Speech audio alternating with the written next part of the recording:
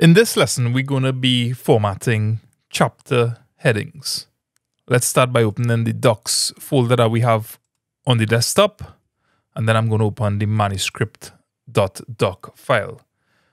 To quickly establish what we've done so far, we've set the page size to 5 by 8 inches. We have adjusted the margins. We've changed the font to Garamond size 12. We've set the indentation. We've set the line spacing to multiple at 1.1. You could use single spacing. But let's talk about chapter headings. There are multiple ways that we could format headings. We're going to use a built-in feature that Microsoft Word has called heading styles. In Microsoft Word, heading styles are a way of formatting your text to make headings stand out from the body text. And heading styles, luckily, they make your documents easier to navigate. Using heading styles, we could modify them in one place and it cascades across the document. So if you have 10 chapters in your book and you want to modify the headings, you could do it in one place and the look would cascade across your document. Using heading styles, you could also generate table of contents. So far, we have been working on the body matter for our book.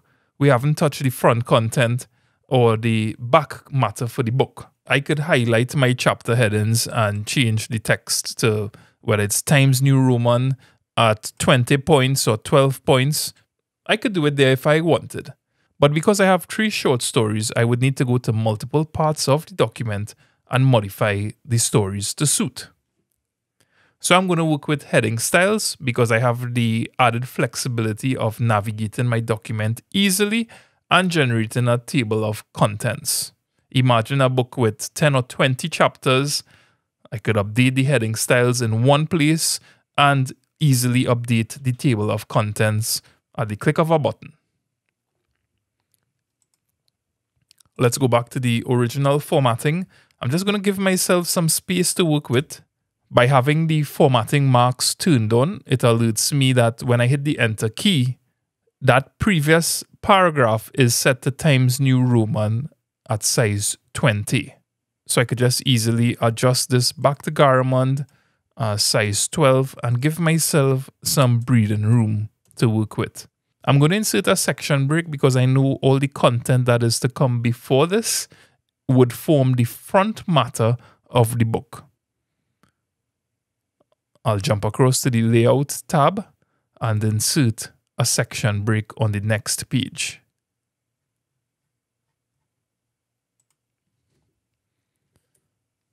I'm going to click Home and then select Heading 1 for the name of my story. Let us find the next 2 stories in this document and apply Heading 1. Afterwards, we'll see how we could modify how the chapter heading looks in terms of the spacing that comes above and below it, the font family that we want to use.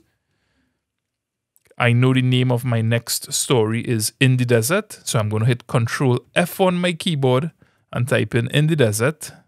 There we go. With the cursor at the beginning of the line, I'm going to hit Heading 1. I'm not taking up with how it's formatted right now. I'm going to find my third story, put my cursor at the beginning of that line and click Heading 1.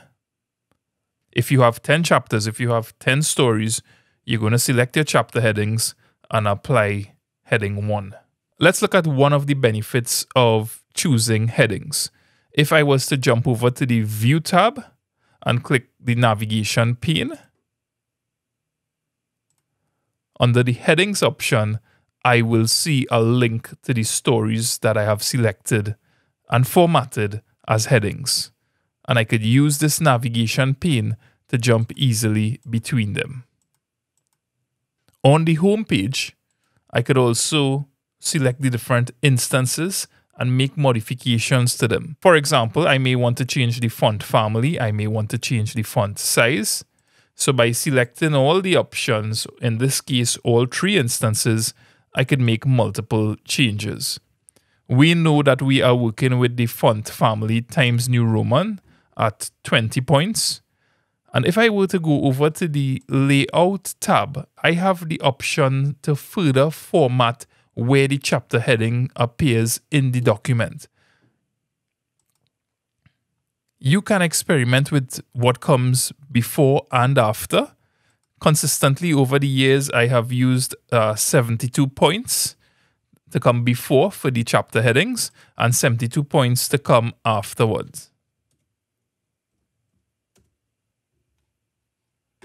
And just like that, we have all 3 chapters formatted the very same way using chapter headings.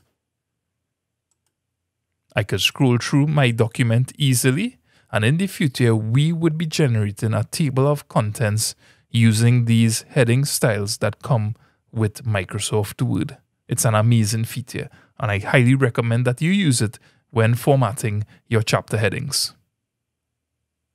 In the next lesson, we are going to talk about the front matter, what comes at the beginning of your book, from the half title page, to the title page, to the copyright page, to generating a table of contents. Things are heating up.